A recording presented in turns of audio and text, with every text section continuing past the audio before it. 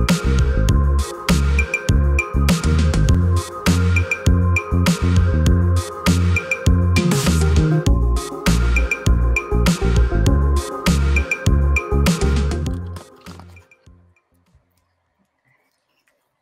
right, I think we are live.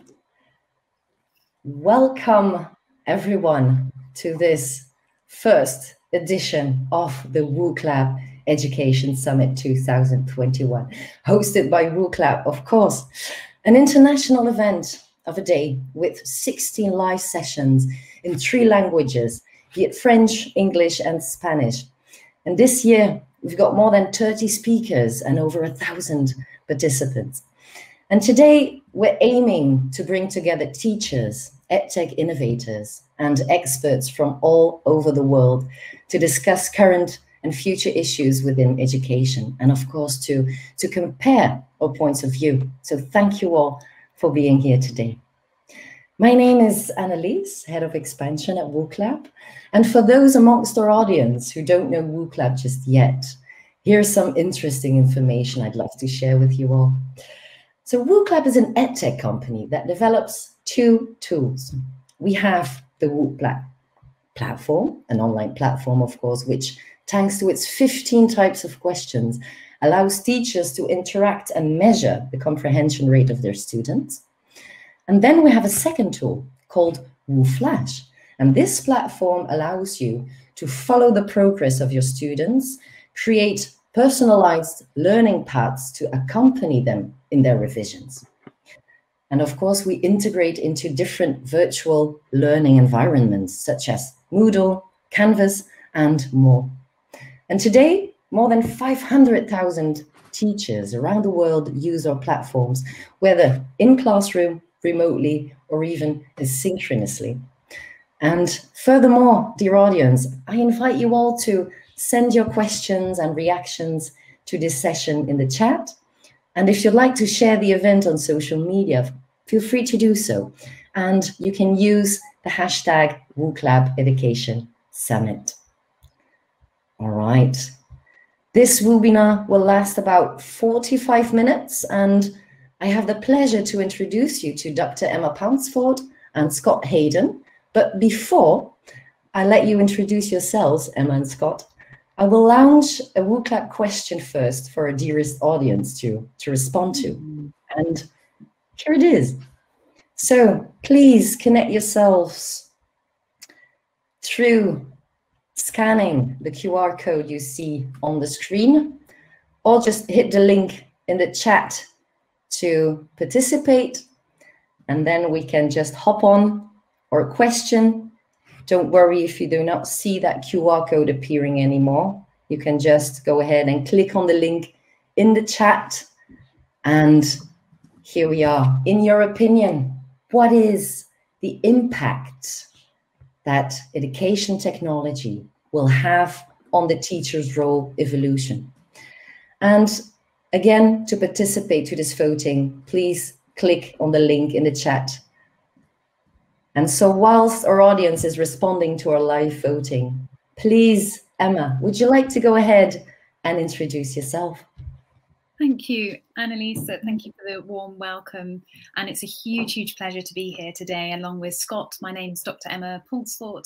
I'm based over in the UK with Scott as well. And I'm a learning science practitioner and also founder of Dilectae, an education consultancy that's based in the gorgeous Georgian city of Bath. And the mission of Dilectae is to empower educators and learners with teaching and learning toolkits to thrive in 21st century society. Look at that. Thank you, Emma. And Scott, please feel free to introduce yourself as well. Hello, everyone. I'm Scott. I'm a teacher from Basingstoke in Hampshire.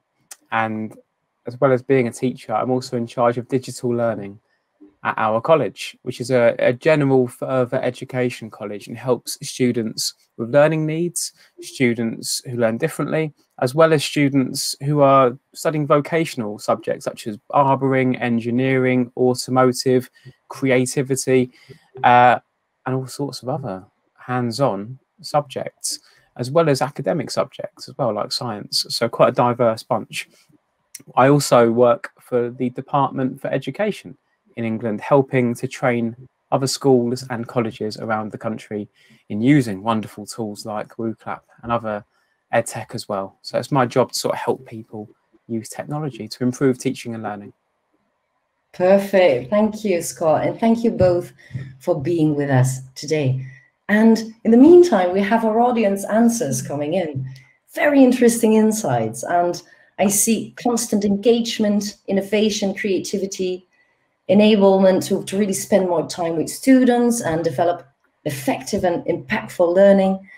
And I'd like to go and start with this, actually, because we're here today to discuss EdTech and its impact on the teacher's role evolution. And I would love to start with a first question to you, as well as we did to the audience. How does EdTech's development impact the teacher's role? Meaning, what will be expected of them in the next few years? And let's start with you, Scott. What are your insights you'd like to share with us on this topic? Good answers coming through on the Wooclap as well, wasn't there, in terms of how things are going to evolve and change? Yes. Yeah, I would lovely to see that. So what I believe will be the big development, I suppose, will be this move to the personal. What I mean by that is an emphasis on valuing the one-to-ones, the mentoring, the coaching, the bits that we remember in the classroom from when we were at school and college and university. Your teacher sits down next to you, and that's when the synapses really connect, from hands-on activities, experiences, conversations. I think EdTech frees up time for us. I think by utilising EdTech to have more flipped and blended approaches before, during and after the actual lessons, I think our lesson time is going to be more and more focused on those human aspects of pedagogy that can never be automated. Those conversations, I think about this the other day, actually, about my lecturer, Paul Dimitri Crane at University of Surrey. And those conversations, those little focus groups, those chats we would have in the classroom, and they were those campfire style watering hole moments, as it were. They were so formative to me. And I think about our students coming back after lockdown, how much they valued that aspect of education. That, and I like to think we're pretty good at using technology at our college, but there's certain parts of teaching, learning and assessment that are so valuable to do face-to-face, and that human aspect. And technology is never a replacement for that. It's an enhancement and augmentation of it. And I really feel that in the classroom, in the physical classroom, if I'm asking my students to get on the train or get a bus or to travel in and to be physically in the classroom, I've got to be doing live action, unmissable, undeniable learning that can only be done in person. So there's a real, I suppose, increased value and increased understanding of the importance of human interaction in the classroom, I think, is what we're going to get from this. That's great. Thank you, Scott. Emma, would you like to share your opinion on this matter? Thank you. No, thank you so much, Scott. I think you hit the nail on the head with personalization, right? And we talk about the power of technology to personalize learning. But as you say, that human connection and the way in which humans are, we as individuals are uniquely placed to inspire and also respond, and that is where it's going to be a very, very long time before you have that conversational assistant who can so spontaneously pick apart the nuances of what's happening and what challenges a student is facing at any particular time. And I think that's the real vision, isn't it? The point we want to get to, whereby the possibilities of flipped learning or blended learning, whereby content can be delivered in those bite-sized chunks, and we can think about mastery learning and putting those blocks, and I'll come back to that idea a little bit more later, can be taken charge of by material that can be progressed through by students at their own pace, whilst we are freed up within the classroom setting, whether that's at primary, secondary, at university and adult education, further education, to give that time and attention, which is impossible without those technologies. And I think at this point we can think about what other technologies have already done this for us. So the textbook, that's, we sort of forget what an extraordinary technology the textbook was, that gave that ability to give each individual, each learner, content in front of them. And that's really what we're doing and we're thinking about with, whether it's Khan Academy or other platforms whereby we have the curriculum there. It's, it's that textbook, but that's of course much more dynamic. So in some, absolutely, yeah, Scott, thank you for bringing us so quickly to that point of personalization. And ultimately what, education is furthering human knowledge and imparting human knowledge. So we can't take the human out of that, clearly. Thank you, Emma, for this lovely addition, because we see that technology is really an enhancement for teachers. Exactly. Do you think that teachers will have a more individual approach to this? I think so. I think about myself, and ever this year when I've gone back into the classroom teaching, I've gone more to like a conversational, personal relationship aspect approach to mentoring my students and coaching, as it were. And that's strange how that's happened organically. And I find that other teachers I've supported have found that as well, that we are realizing now that there's so many parts of what we do whereby we can use Twitter for hashtag debates, or we can use Wooclap or Nearpod or other tools for live action dynamic interaction like you've just done with people from the Philippines and Brazil and Germany there, Eloise. So it's making us realize, if we haven't realized before, that there's lots of things we can do before and after sessions, as it were, to be like the cartilage or the bits that segue the learning, the building blocks, as Emma so wonderfully put it, in terms of connecting the tapestry of learning, as it were. So I really feel like, from my personal experience and from what I've observed working with 70 schools and colleges last year across the country, is that teachers are now more cognizant of how valuable that face-to-face time is, and are determined to use it well for practical, hands-on constructing learning by actually doing, as it were, particularly in our vocational lessons, whereby they've realized so much, how much of the theory, how much of the imparting of knowledge, and how much of the interactivity can actually be done outside of lessons or after, or sometimes during as well. I mean, this isn't a replacement for the actual physical timetabled lesson, as you're doing right now. You're doing a little flipped blended activity with us right now with these pop-up Wooclaps.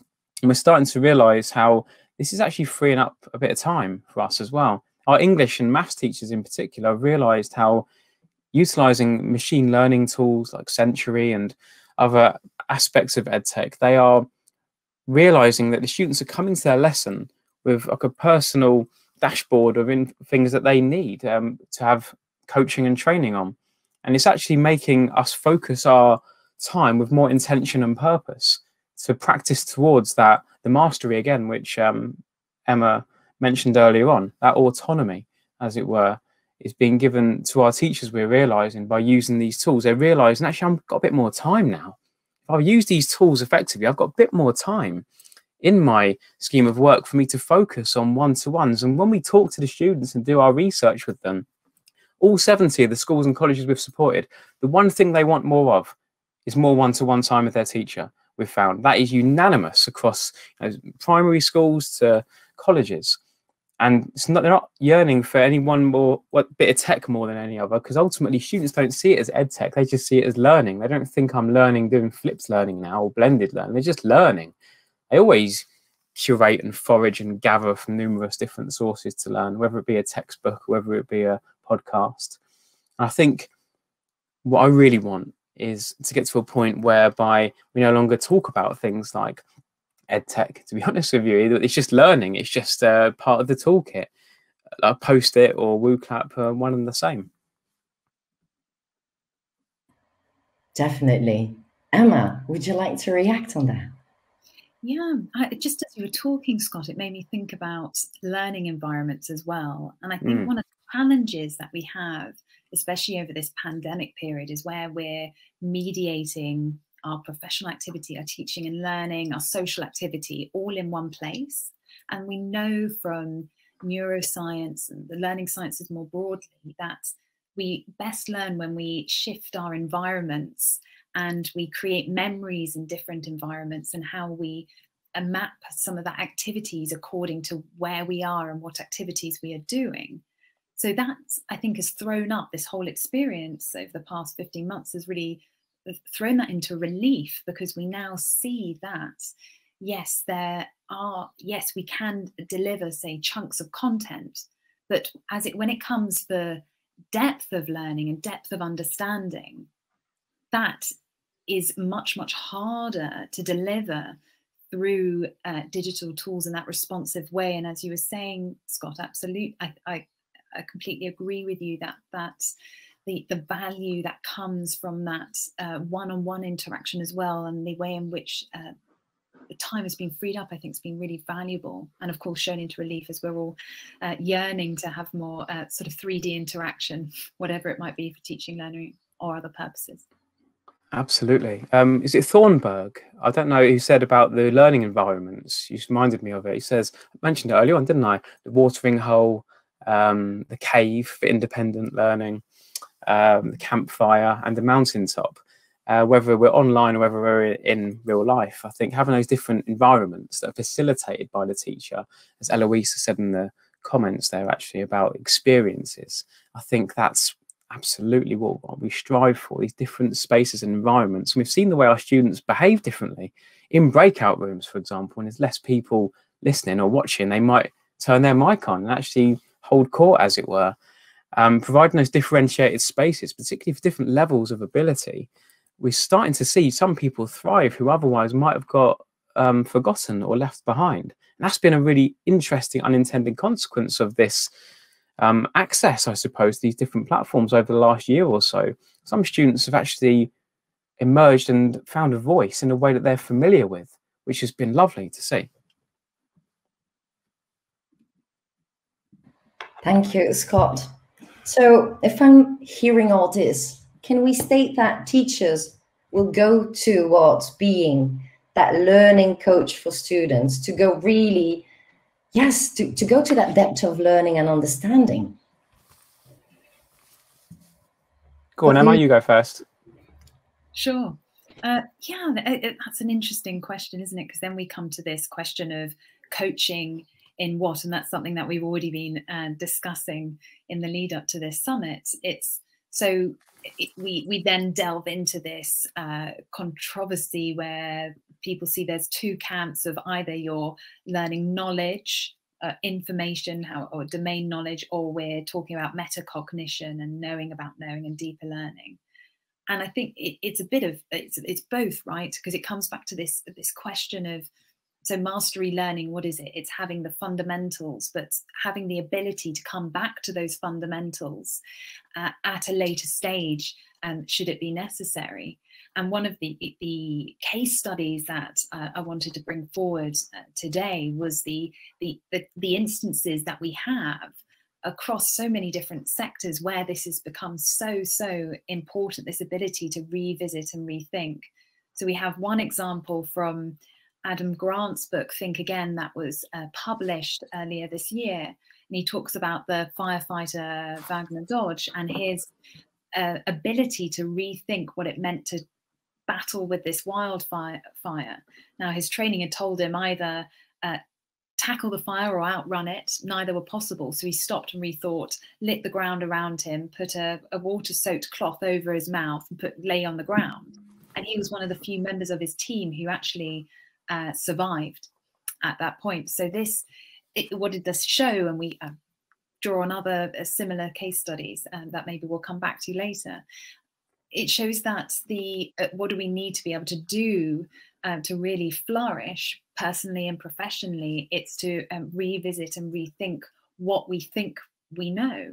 So coming back to this question, then if I can cycle back to the role of the teacher, then it is, of course, I'm no enemy of direct instruction and supporting that. It's the ability to coach and guide and encourage and be that curator and gatekeeper of the right tools that can support that sort of development, as well as that metacognitive piece as well, and developing, of course, intrinsic motivation in students ultimately, because once they fly the sort of formal education nests, it's going to be our responsibilities throughout our whole lives to continually relearn and revisit what we know and think. So I think the question of the coach and the a coach in what and what elements, I think, is a really interesting one. The idea of coaching is something I keep thinking about a lot in relation to training up and coaching staff, which is a large part of my role, and also with students as well.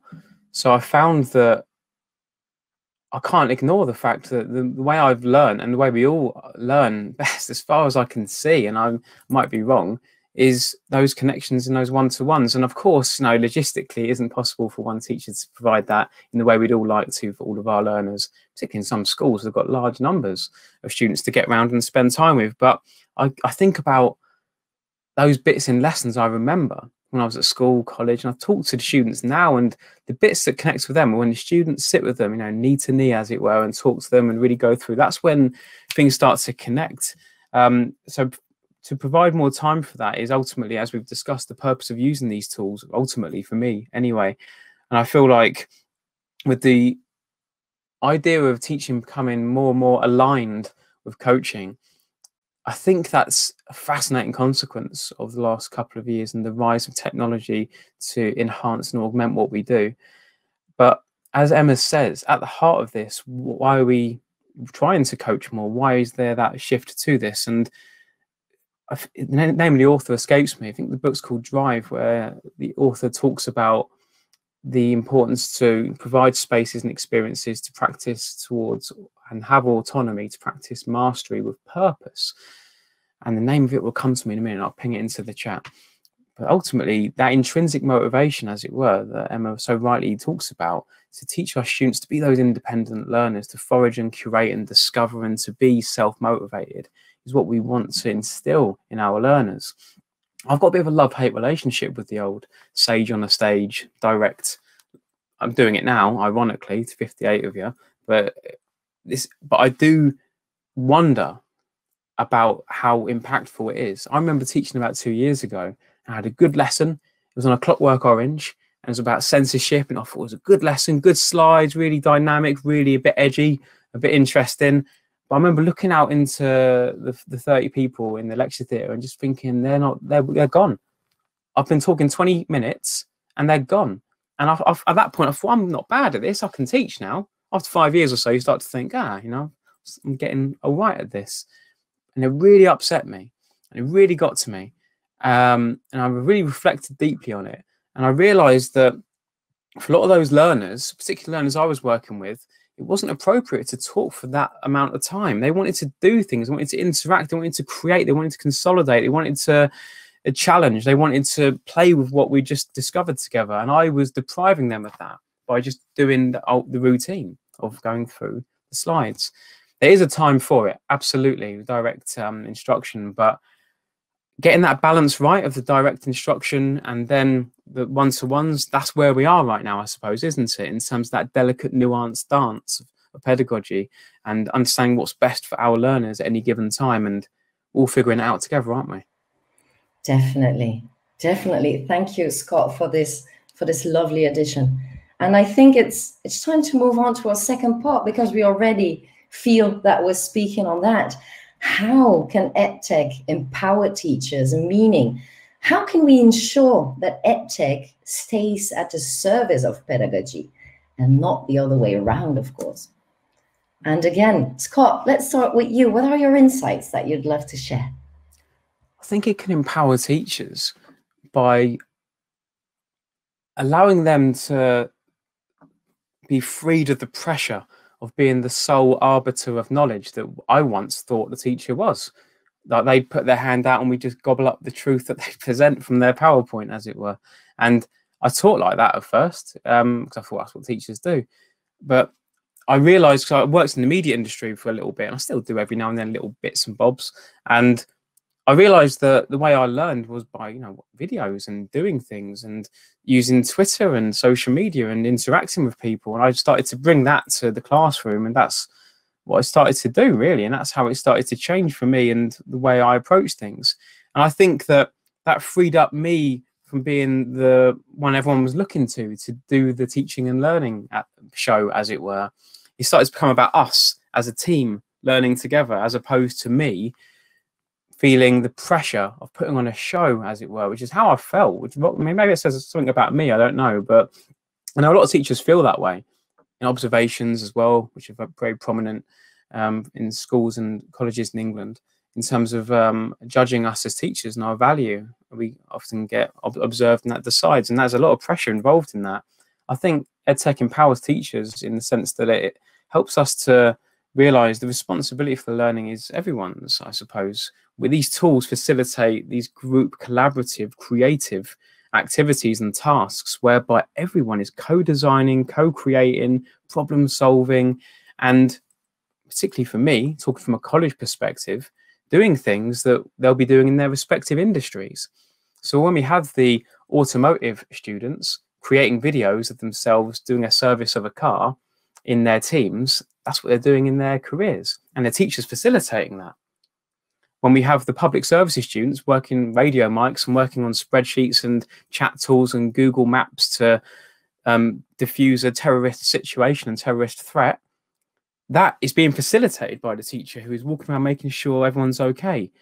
They are not at the front just speaking.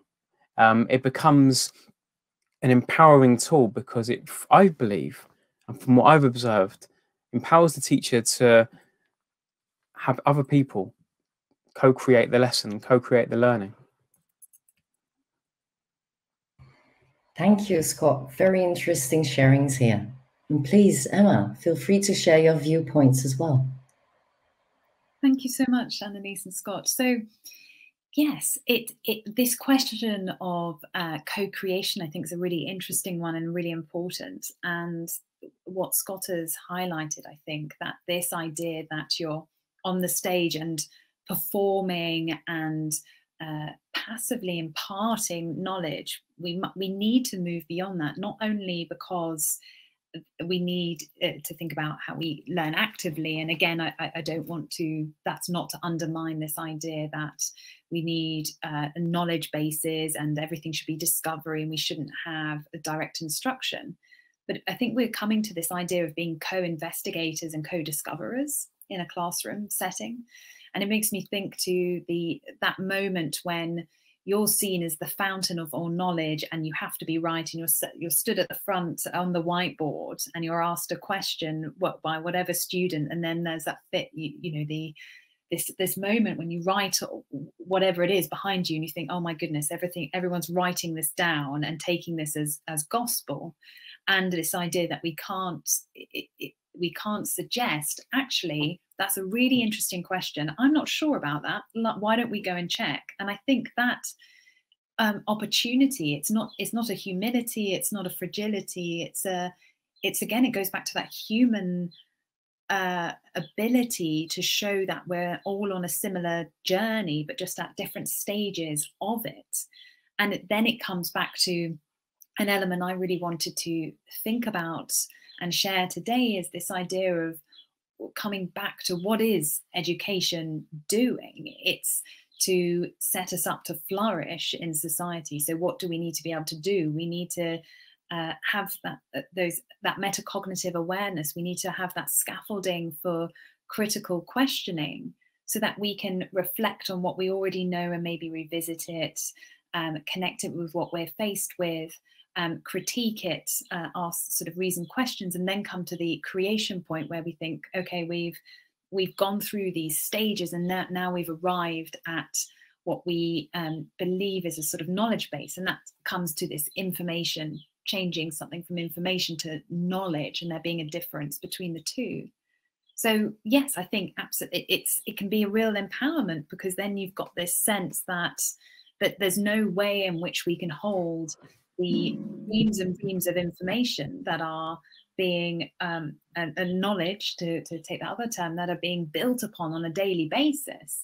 So once we accept that, and we can say that, you know, we don't come to us as being the only resource. We're one resource of many, but let's think about how you can go about how do you identify what you don't know, and then find the right tools for the right job to find out what you would like to know.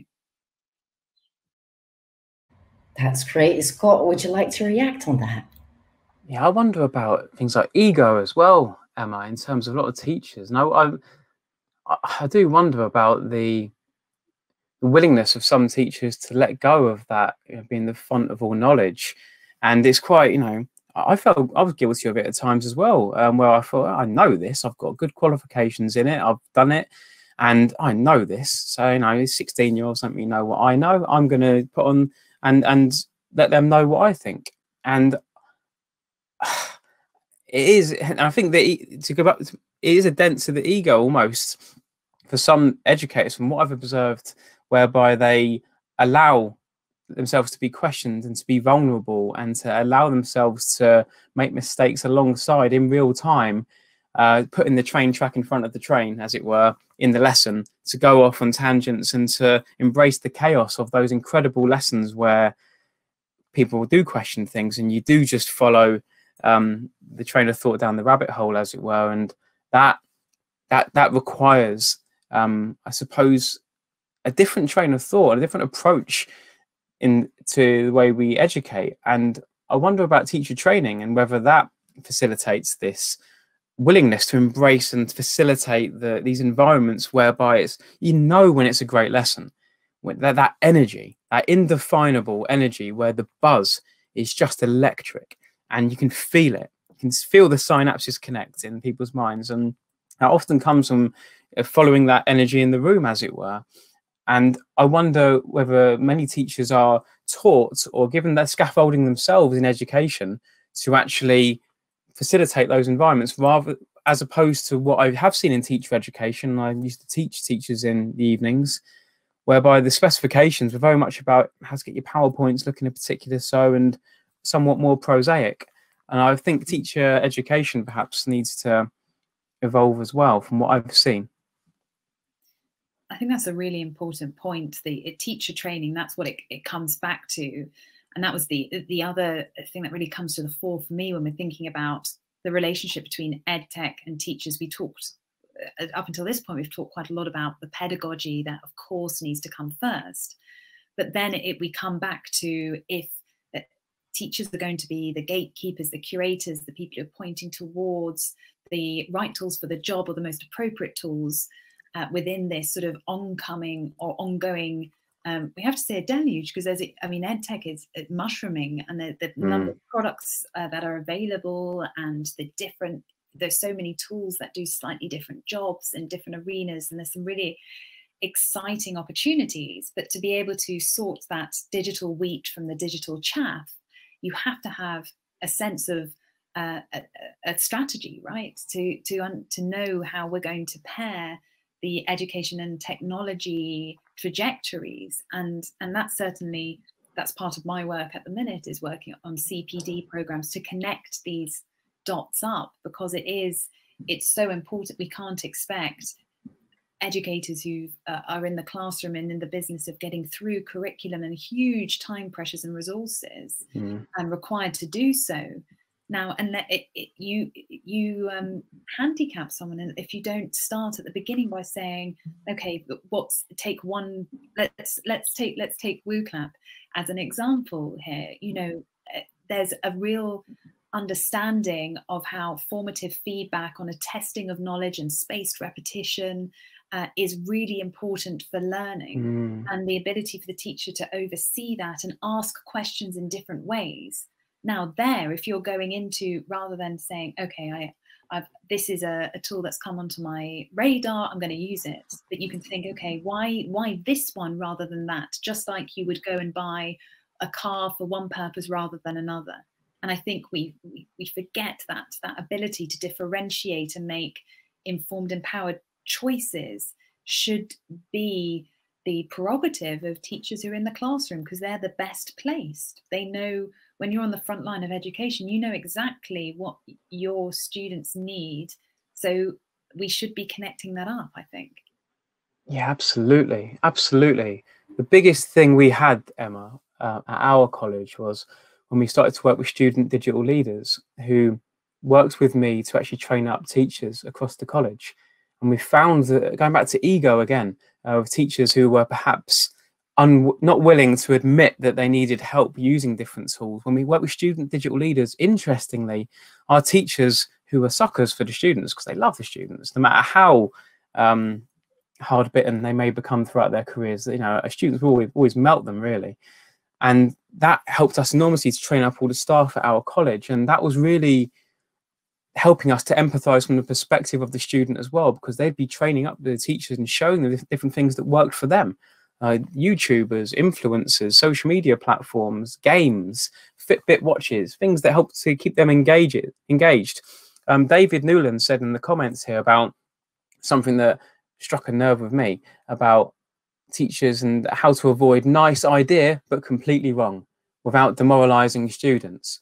God, I remember that when I was at school and like being demoralized by my teachers who just didn't listen or were demoralized me by just not listening to me or giving me a chance to let me learn in a way I was familiar with. I love learning, but I hated school. I was anxious and nervous all the time. I was talking to my mum about it the other day.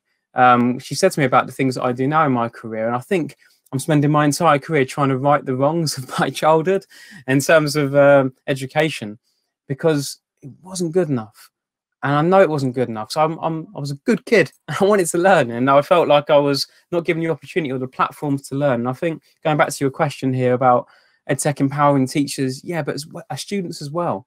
If the teachers enable it, it can empower students, and if we listen to students and let them show us things, that is enormous. And anything good I've done in my career is because I've listened to students and they've shown me cool things that have helped me to go, oh, wow, that's better than what I was planning, actually. Can you show me? Can you do it? And that's so important. It's lovely when students feel empowered to do that, because we're all learning alongside each other, aren't we, really? Definitely, definitely. Thank you, Scott. Thank you, Emma, for sharing with us your insights and expertise on that topic. I'm recalling two major points here. The first would be to fly your educational nest with experience of mastery learning and having a good learning coach, but also having the feeling as a team where EdTech empowers the teachers and be as well co-investigators and co-creators of learning with your students as well. Now, I think it's time to move on to the questions. So we still have some time left, and let's see if we have some questions to the speakers. And Emma and Scott, do feel free if you see something that interests you in terms of questions to take it up. I'm looking at some of the questions in the chat as well. I'm seeing the question on nice idea but completely wrong. I'd love to address that, if I may. Do go ahead. Do go ahead. That's a really interesting one, isn't it? Because it makes me think of a very, very generous violin teacher I had when I was a child, and she would never tell me I was doing anything wrong. And curiously, that made me quite frustrated, because then I didn't know how to improve. Because on the one, all the art teacher who looked at my pieces of art and told me, "Oh, good eye for colour, Emma," when I was looking at it thinking, I'm not, I might have put lots of colours. I'm not sure it was expert use of the colours. And the challenge with that is, yes, there was the real motivation to support and motivate, but somehow it did the reverse, because what I think I would have benefited from in both those instances were, why did you choose that? So it goes back to that critical question, what is the process? And then we come to this idea of procedural knowledge, which is so important. And we often think of that sitting within disciplines. So how do we do history? How do we do chemistry? But actually, why can't we bring this and make it a bit more general and say that's the opportunity where we can, as educators, say, okay, I actually thought something different. So let's say there is a very hard and fast answer, because I don't want to, there is grey middle areas, and I'm sure we could discuss that for hours on end. But of course, there are times when there's a right or wrong, right? So then we come back to, okay, so the process, how did you reach at that point? Did you just guess? Okay, what are the other ways in which we can get to that? And I think there is the opportunity to come back to that metacognitive piece again. Yeah, absolutely. There's a teacher in the chat actually called Alexandra House, who's an ESOL teacher, English speakers of other languages, in Leeds in England, an exceptional teacher who is excellent at those metacognitive uses of EdTech and questioning why, what, where, when, how. And I've seen her use tools like Jamboard, an interactive whiteboard tool with her students to challenge their use of the past tense and present tense, and having people collaborate in real time. And what you're saying just reminds me of Alex's practice, who's a personification of that sort of teacher. She's blushing, bless her. That's lovely. She's a wonderful teacher and the future of education. She really is. Zoe Baker, Zoe, did I work with you in Basingstoke? Is it that Zoe Baker, or are you another Zoe Baker? You say you completely agree with your comments about teacher ego. Yeah, it's interesting, that, isn't it? I think I probably revealed a bit too much about myself there in terms of my ego when I started. But I suppose that's all I knew, really. I thought that's what teachers are supposed to be. But I only started to get, I suppose, a little bit better at teaching was when the students were showing things and they were leading on things, and I was just another guy in the room helping to facilitate. That's when it really started to flourish. And of course, there's a place for that scaffolding and the direct learning and the challenge, as Emma craved as a young violinist or in art class, for example. Absolutely there is. But at the same time, when those teachers do work alongside you and ideate and iterate and problem solve as a teammate as well, the ability for the teacher to be that teammate and then to be that instructor and to go fluently between the two, that takes high levels of emotional intelligence from a lot of teachers. And that's a skill set that I feel we're only just recently starting to value in culturally, certainly in England, in terms of empathy and what Gerd Leonhard, the futurist, calls core skills, not soft skills, core skills, compassion, originality, reputation, and empathy. I love that.